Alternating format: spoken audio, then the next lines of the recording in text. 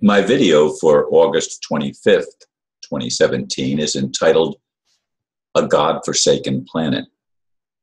Yesterday I came upon a longtime friend who had been struggling with an illness for a good while. I was happy to see her doing well and indicated that I had been praying for her. She made it very clear, saying, "There is no God." In other words, my prayers were not part of her healing. I did not have time for an extended conversation. However, her response left me thinking about all the unanswered prayers I have experienced personally. We all have things we experience in life that make us question, don't we? Nothing is more important to me than the idea of a purposeful creation, as opposed to the accidental occurrence of some evolutionary process. The latter gives me no meaning. Even if it were true, however, I would still do my best to abide by the principles that have guided my life, especially that we love one another.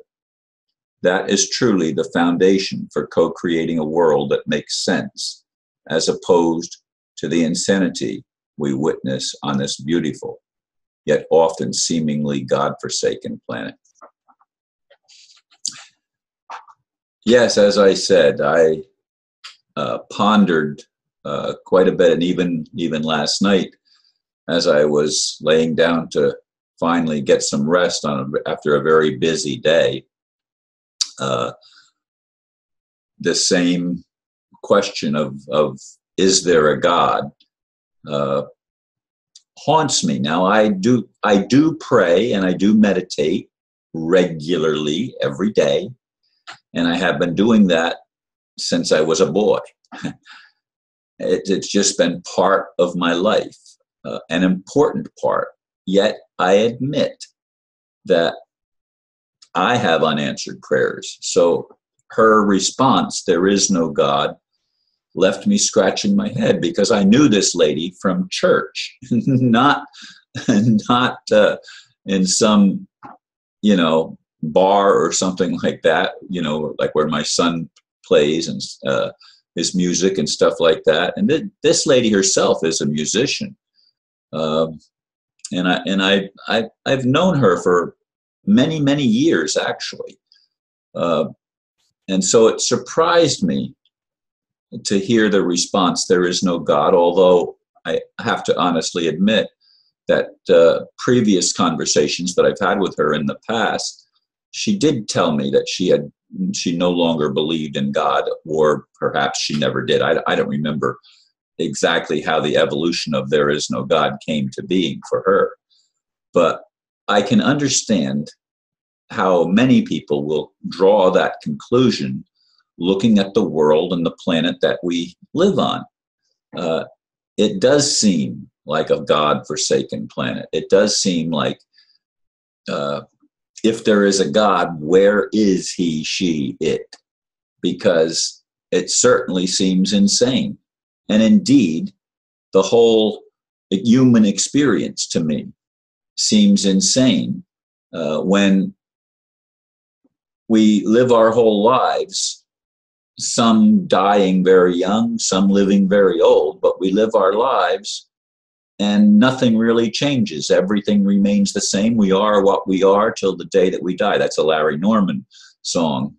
I've mentioned that in other videos, obviously, because it's something that's indelibly imprinted on my brain or in my mind. But what is this thing called human life? And why is it such a struggle? Why does it seem that the worst possible people rise to the highest level of power and the ability to interfere in the lives of others? I mean, I don't believe interference in others' lives is an important thing, yet to the Illuminati or to the elite establishment, they feel it absolutely necessary to impose their control and ideas on the rest of culture. They do all sorts of things to keep any level of correction from happening. They want to keep wars going. They want to keep the money-making machine in operation. They want to keep everything on a par with what it has been in the past. And I have lived my whole life wanting change, wanting positive change, wanting to see people of high integrity with high values, especially the value of life itself, of honoring human life and honoring differences even. I'd want to see those people empowered, but the opposite seems to be the case. In fact, throughout my life, I think that there's more and more evidence that the negative factors are the ones that are more greatly empowered than the positive factors. The positive factors still exist, but they're often under attack. Now, speaking of being under attack, yesterday the news came out that the trial for some of those protesters out west, I think the trial was in Las Vegas, if I'm not mistaken.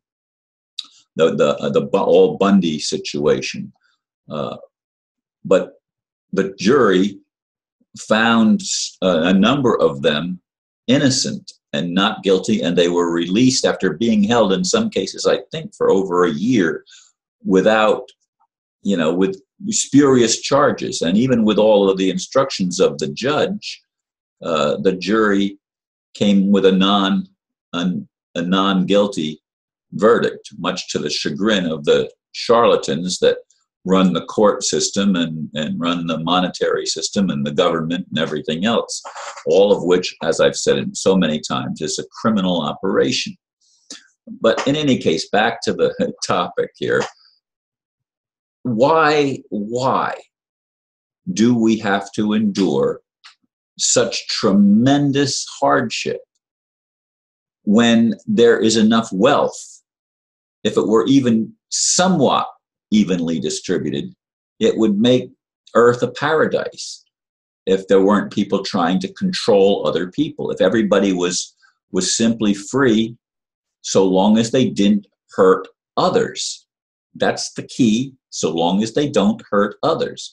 In other words, love has to be the predominating force or passion or paradigm that drives everything else. But that's not what we see. If it were, we would live in a better world. Now, some people say that we have to have the contrast. Yes, I'm all in favor of contrast. I'm all in favor of masculine and feminine energies. I'm all in favor of being able to make mistakes and learn from the mistakes that we make. That's not what I'm talking about. I'm talking about a control grid where some beings try to control others. To me, that is an abomination. That is an anomaly that has to be fixed and has to be corrected. And unless it is, it will remain a God-forsaken planet, because obviously the worst elements in culture, human culture, I don't think that all of them are even humans that rise to these powered things, as I've said in other videos, but let's just call it human culture. The worst elements in human culture are the ones that rise to the top. They're the ones that are feel the greatest need to control everybody else. And it's an insane world. It's a world that just does not make sense to me. And so I'm putting this out there and seeing what kind of response I get from others. It's not the first time I've dealt with this subject, obviously, but it's one that keeps coming back again and again and again. And I'd really like to see resolution. I'd really like to see the kingdom of heaven manifest on earth so that there could be a more level playing field than the one in which we find ourselves. Anyway, folks, I do appreciate those of you that take time to listen, and especially those of you that take time to comment. So thank you and namaste.